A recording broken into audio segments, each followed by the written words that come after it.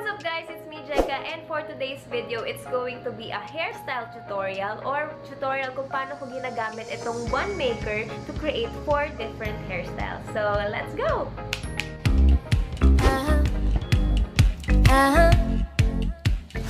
Hi guys, and welcome back to my channel. So today, ito yung aking first hair tutorial. So, marami ang nagtatanong sa akin kung paano ko daw ginagawa yung aking half bun look. Yung parang perfect ng pagkaka-bun niya. And ang sikreto ko lang naman doon sa aking hairstyle ay ito. Tara! Ito yung tinatawag nilang bun maker.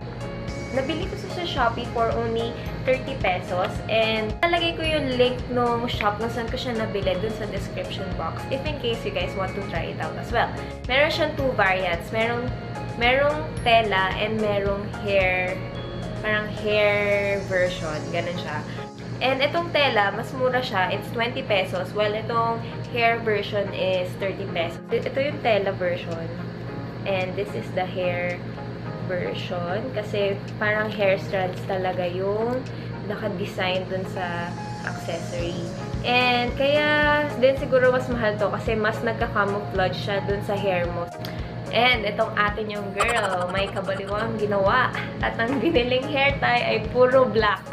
Puro black yung binili ko kahit na blonde yung hair ko. Pero anyways, dapat brown kasi talaga dapat yung bibilin ko. And ewan ko ba kung bakit black yung pinili kong option dun sa order.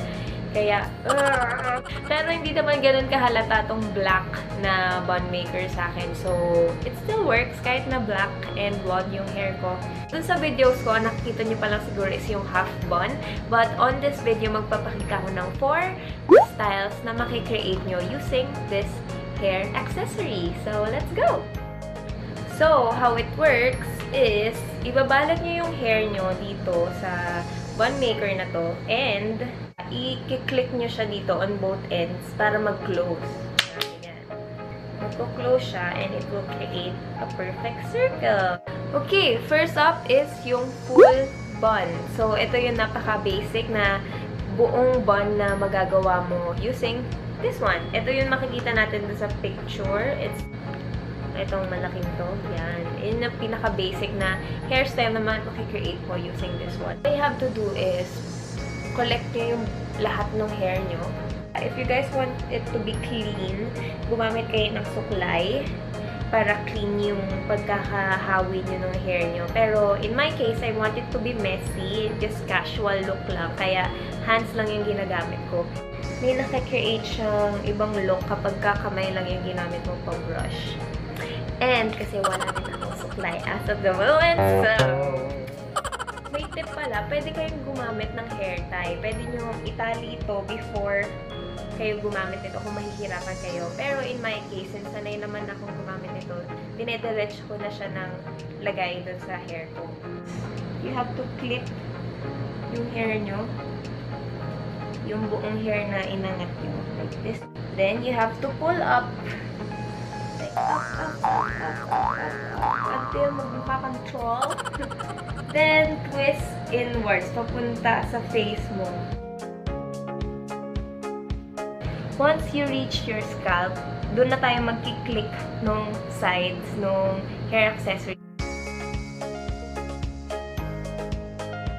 Pupulan natin yung ating hair para mapunta siya sa para makover niya yung buong hair accessory. Yeah, that is it.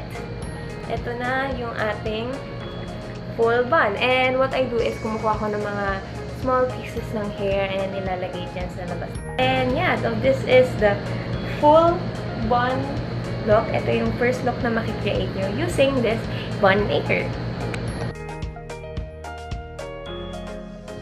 Now, let's proceed to the second look. So, yung second look naman natin is a ano ba tawag dito? Parang ponytail. Pero yung tie na magtatali dun sa ating hair is yung bun. So, parang nasa pagitan nung bun yung ating ponytail. Ito yung sample niya dun sa picture kasi hindi ko siya pa-describe ng tama. Parang may bun, tas nasa labas yung ponytail. Pagka pala tinanggal niya siya, mukha na ngayong bruha. So, ang gagawin naman natin is kukunin lang natin yung half ng hair natin. Mag-iiwan tayo dito ng hair na ilalagay natin. Ito yung ilalagay natin in between the bun. Itong bun maker sa gitna. Then we pull up, twist down. So, hayaan nyo lang yung mga nalalaglag-laglag na yan. Dahil yan yung isa sa mga ilalagay natin doon sa ating pool. Ito mga natirang hair. Angat natin siya. And since I don't have long hair, hindi siya ganun ka ma-achieve yung ano. So, yan. Iangat natin siya dito. Di ko alam paano siya papakita sa inyo. Pero iangat natin itong mga hindi nagamit na hair. We put it here. Parang hindi siya maabala ng bun. And we twist na itong ating bun maker.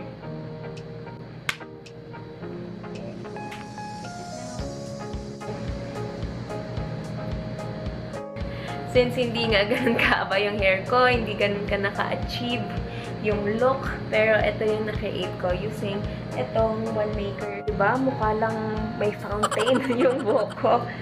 Sobrang dry. Pero yeah, this is the second look. Yung ponytail with bun or bun with ponytail. I don't know how to call it. Pero yeah, this is actually cute.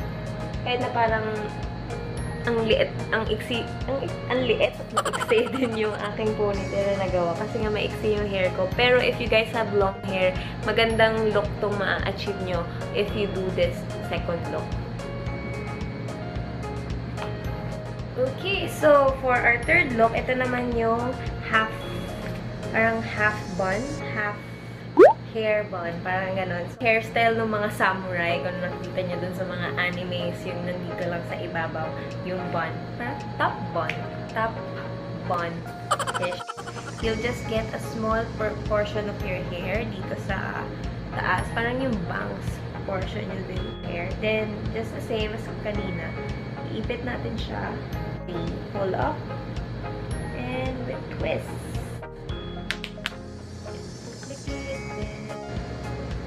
Now, you have a mini bun. Parang ang dali-dali lang gawin yung look ng mga Koreana. Lagi may ganito yung mga Korean. Diba? Lakas mga Koreana. Ito actually yung favorite look ko. Ito yung lagi kong ginagawa pagka lumalabas.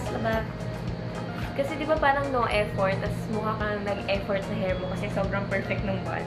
So, yeah. For our fourth look, ang kailangan natin dito ay dalawang bun maker. So, this one is called yung parang yung look ni Nadine Lustre. Nakita nyo ba yun? Yung dalawang bun nandito sa taas, yung malalaki. So, gagamitin natin ng dalawang bun maker para ma-achieve natin yung look. Hatiin lang natin in half. Mas maganda to kung gagawin nyo na nga yung sinabi ko kanina na magtatay kayo dito before nyo gamitan ng bun maker para ma-ensure nyo na pantay siya. Kasi di ba pagka nag-tansya-tansya lang baka hindi pantay. Pero since I don't have pang-ipit here with me, gagamitan ko pa din to ng aking pagtatansya. Pagka-reach natin sa scalp area, doon na tayo magsasama. Twist.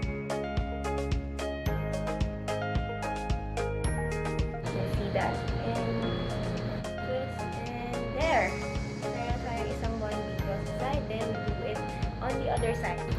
Actually, yung kay Nadine, diba, parang mas mataas pa, parang dito siya. So, baka ulitin ko to, gawin natin mas mataas yung pagkaka-pull ng hair. Kapag gusto niyo na mas mataas yung bun, ipupull niyo lang siya ng mas mataas para dun siya magsa-stop dito sa mas mataas na hairline mo sa scalp para bago ka mag-twist no, yung bun maker. Same process, i-clip lang siya and with twist. So, ayan, mas mataas na yung na-create natin na bun. So, let's do it on the other side. And ayan, medyo patay siya. Ay, hindi pala. Ulitin natin.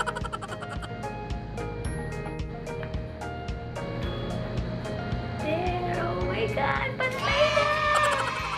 There you go. Na-achieve na natin ang ating Nadine Lustre Mickey Mouse look. So yeah, that is all for today's video. I hope you guys enjoyed watching this and natutunan nyo naman kung paano ko ginagamit tong bun maker. Medyo nagsastruggle pa din ako. Hindi ko pa siya nagagawa ng perfect since I have lots of baby hair, pwede kayong gumamit ng mga hairpins, ng mga hairspray para mas malinis tingnan yung hair nyo kapag gumagawa na kayo ng mga looks using this bun maker.